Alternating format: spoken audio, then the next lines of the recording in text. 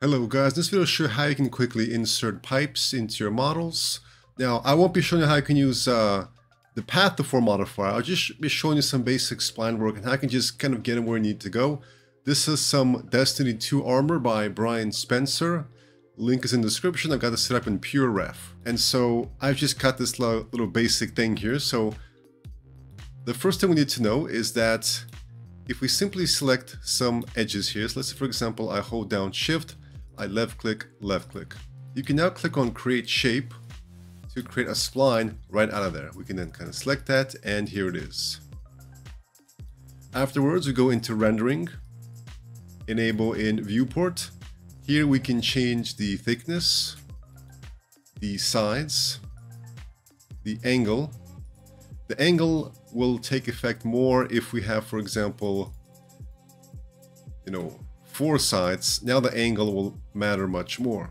Whereas if we have lots of sides, it won't really be that noticeable. All right. And it's especially noticeable if you have just 3 sides. But a very nice thing about this is that you can very easily use rectangular as well. And so if you're making different types of straps or cords, then you can increase and get that right there. Also, angle matters more here. We also have aspect, which kind of does that. All right. And we have auto smooth, which is kind of automatically smoothed up. Twist correction, cap. A lot of times I don't really want a cap there, especially if we're dealing with the radial.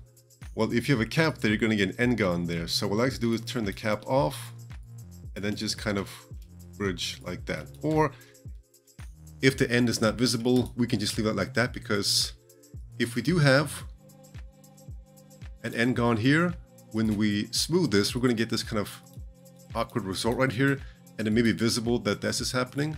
But if you just not have that, it just ends nice and sharp here, which you may want in many situations where the end is not visible. All right, so we've got that. We also do have a quad cap option right here. So we can also use that. We can, for example, increase the sides. It does work pretty well, but it does give us these kind of triangles in the center. So many times I would just not even have a cap there. All right, guys, so that is the basics. But another way we can create splines on our objects is to right-click on the snap settings, activate face snapping, press S to activate snapping, and then simply start creating your spline on any kind of surface.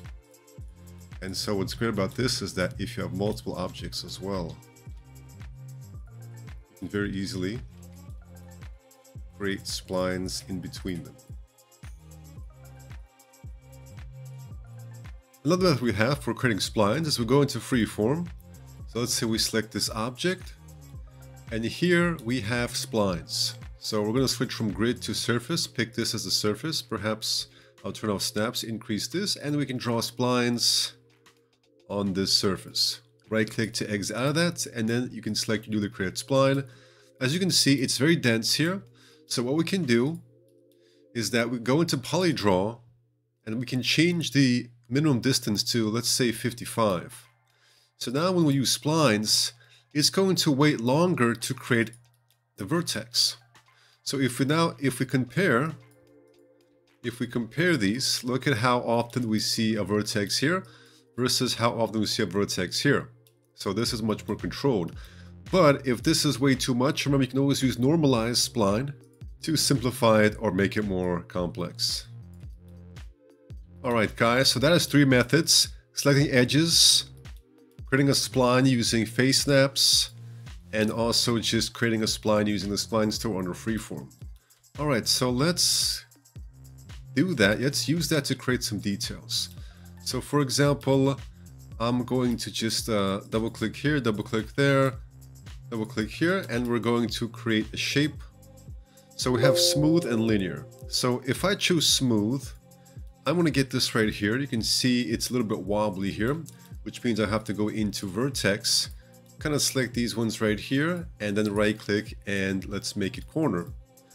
And now it fits for the most part. We can see it doesn't quite fit perfectly here, But of course, when you subdivide it, they will fit together a lot better. However, if you want a more accurate fit, what you can do is have those edges selected, create shape, but this time use linear. As you can see, that new linear shape is very perfect here. So it very nicely matches. The only problem is that if I try to go in here and let's say I want to smooth this, so I would just select this, right click and then use smooth. You can see it doesn't really smooth. If I use Bezier, the Bezier doesn't really affect it. So the downside of this is that you can't really change it to smooth, but the upside is that the way I would use this is that you get a very accurate result. So unlike with this spline where it does not match perfectly, this spline matches perfectly. So what I would do is just enable in viewport. I will decrease the size. And so we would just apply right away. And now we have this perfect spline right here. So it's a very good way to add sorts of details for ornaments and piping like so. All right, let's bring back our reference image right here. So looks like here we first have this kind of extrude area and then kind of pipes going in there. So let's replicate that.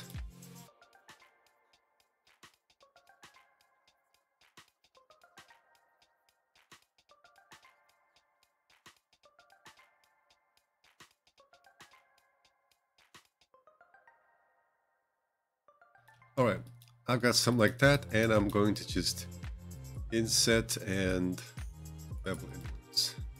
All right, we now have a place to put in some pipes. So I'm gonna go ahead and turbo smooth this. And I'm gonna go ahead and use the creation method. So I'm gonna press Shift 1, that's my hotkey for line. Press S for snaps, and let's create at least 3. So guys, if you wanna kind of create the same pipe over and over again, it's a good idea to have a spline here that you can do that, but that would be a different video using path deform.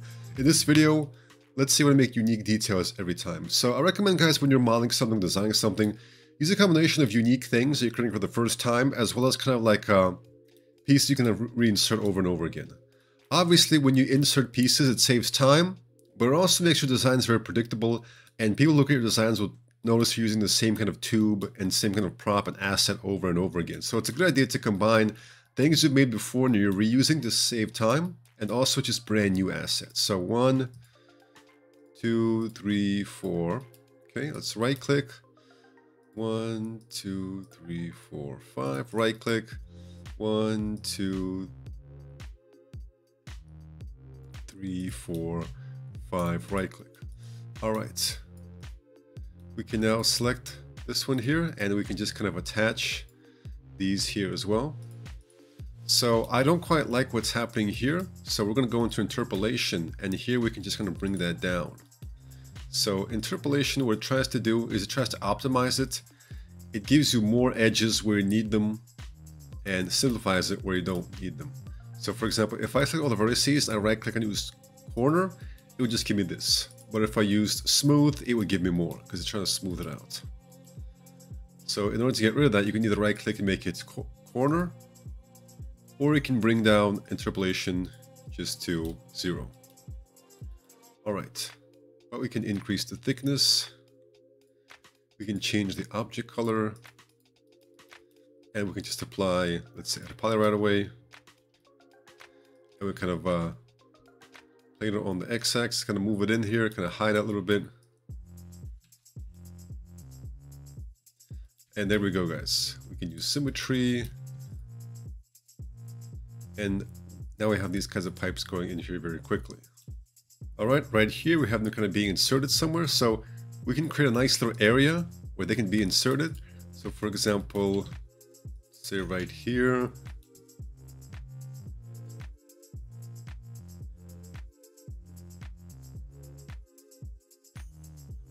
Now we can select, for example, one of these, and we can create a shape out of it.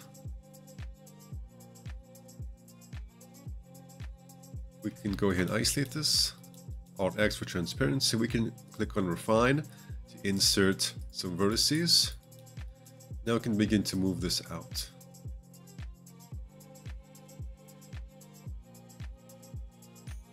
And we can switch this from radial to rectangular.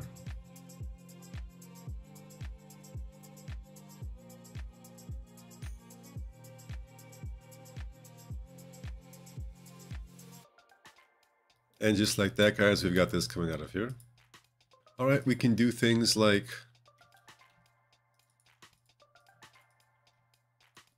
have this, and then we can have that go inwards. Then we can insert a loop in the middle. And then we can just kind of deselect all the edges where we don't want that to be. And we can create a shape here. And we can change this back to radial. We can decrease this, and now we have this nice pipe going through here.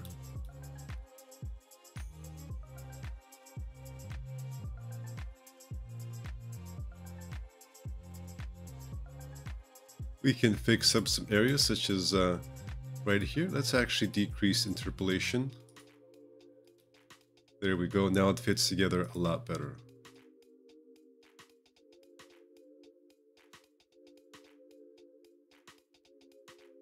All right, let's create a hole for a pipe to emerge from. Let's say, for example, I select this, I inset, regularize. Now I've got this, and I'm going to go ahead and kind of rotate that.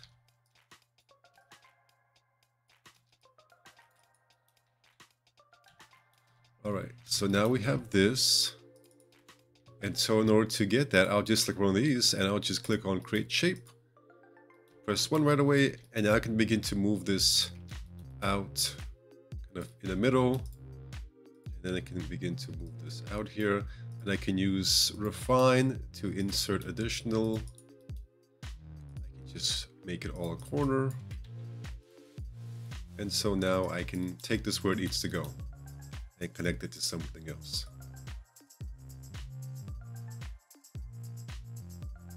Another thing you can do is, for example, if they're either clipping through each other or there's not enough space here, you could use the push modifier to kind of push them close together to make them kind of fit together more snugly.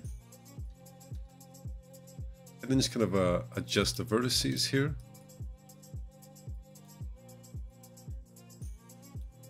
And then you'll get them fitting together nice and snug.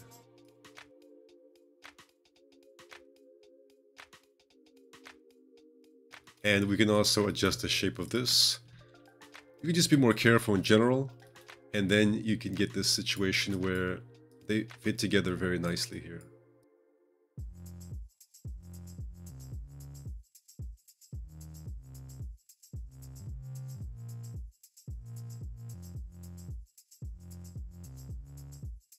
Alright guys, the next video will show you how you can create some more complex details for your pipes.